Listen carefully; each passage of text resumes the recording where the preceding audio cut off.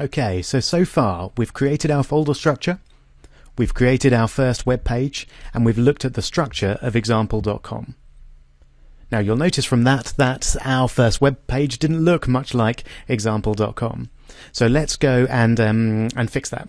So what we'll do is we'll select the actual content, the source code of example.com, and we'll use that as the beginnings of our own web page that we're going to develop slowly.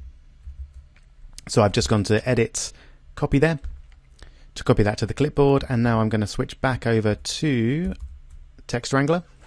So there's my Hello World file that I saved before. So I'm going to now save as.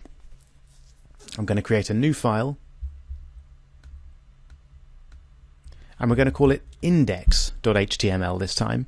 Index.html is a special file name which is generally used to refer to the main page of a website, the home page essentially. Okay, save that. Now let's get rid of the Hello World and paste that in. So first of all, let's just make sure that's working fine.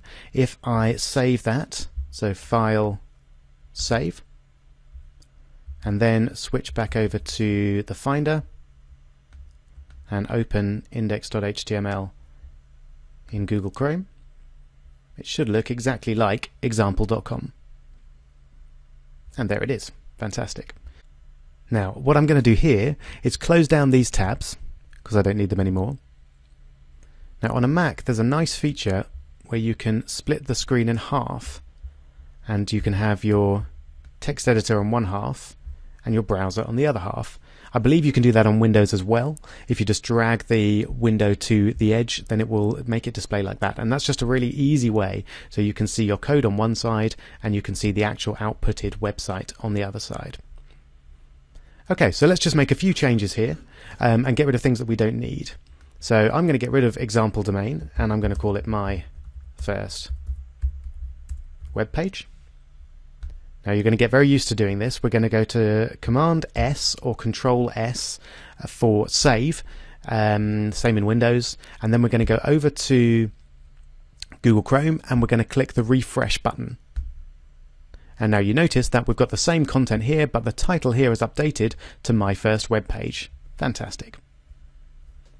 Okay, I'm actually going to get rid of all of this styling because we don't want to put anything that we don't understand yet. So I'm going to keep the meta tags because they're fine. Just get rid of the styling. Now, if I save that, so Command S again, switch back over to Google Chrome. Now, Google Chrome, you can actually refresh the page by pressing Command R. So I'm going to do that now because it's a little bit quicker than going and clicking that button every time. In Windows, I believe you can do that with F5 is your shortcut code. And now you see that all the formatting's disappeared. We've still got our nice headers, and it looks not too bad, but we don't have those nice rounded corners because they were controlled by the styles that we've just deleted. Okay, so back to here, we've got our header tags. What I want to do now is just get rid of all of that content for the moment because we're going to put it in ourselves. And once again, save, refresh. So now we've got a blank canvas essentially, and we're going to start by putting some header tags on that and seeing how it works.